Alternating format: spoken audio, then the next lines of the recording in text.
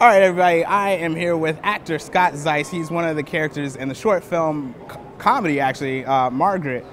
Scott, welcome to the red carpet of the IndieCapitol Awards. Oh, thanks for having us. Yeah. Wouldn't miss it. Most definitely. All right, so Margaret is a very special film. I know it's very personal to the director, and it's a very funny film. It was actually in Rosebud last year. Right. So what did it feel like to be a part of that cast, as well as if you could tell us a little bit about your character?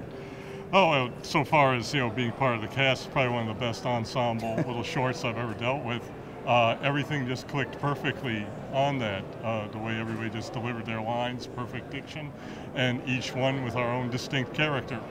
I was Denny, the Duke of the Dance, and a man who thinks he's Rudolph Valentino but has two left feet.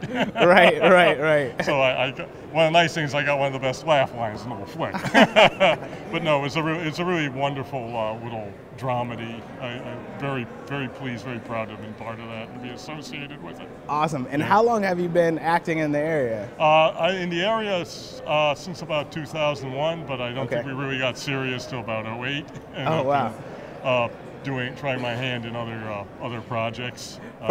For the folks that are watching that might want to get, Rudolph Valentine in their next film, how can they reach out to you? Well, gee, that's a little tough. I am on Facebook. Just send me a friend request.